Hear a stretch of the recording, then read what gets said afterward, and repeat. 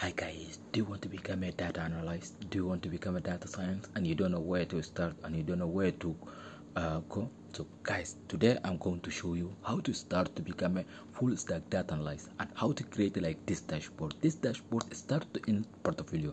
You are going to create like this dashboard, and then you are going to take this dashboard and then you are going to interview in your next interview to get your dreams job and to in high-tech companies, because this is a way you are going to create or you are going to make a good decision in high-tech companies, because this is the best way to analyze business analyze, the best way to enter in business intelligence. So let me to show you just how this work. Okay, you see we are in the 2020 look, and quarter look this dashboard how it will work, and everything is complete start to end. So if you want to learning